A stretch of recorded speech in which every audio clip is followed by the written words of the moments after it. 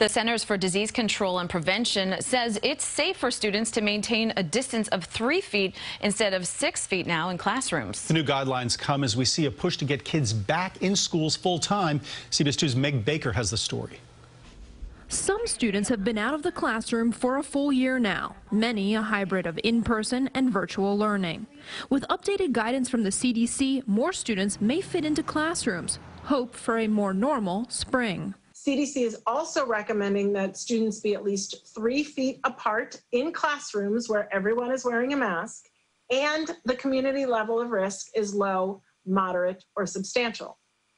Because COVID-19 is spread more likely among older students, CDC recommends that middle and high school students should be at least 6 feet apart in communities where COVID-19 risk is high. April Mason's kids have yet to meet their teachers in person. The amount of Zoom fatigue that both of them are feeling is real. I have no safety concerns with the 3-foot rule. Anna Ferguson's son with special needs is ready for consistency and routine. So important for them to feel safe and for them to be able to concentrate. So why the sudden change from 6 feet down to 3 feet?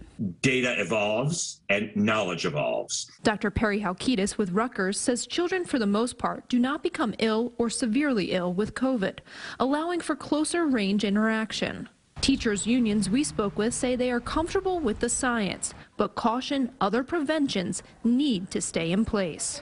School districts will have to really look at changing numbers of cohorts, seeing how many students fit in rooms, bringing back furniture and things that they had taken out before. Adults still need to stay 6 feet away, making sure your ventilation is adequate, that your windows are operational, making sure universal masking, vaccines, testing. There is also a big push nationwide to get teachers vaccinated. Essex County started their program Friday in an effort to restore in-person instruction. In West Orange, New Jersey, Meg Baker, CBS 2 News.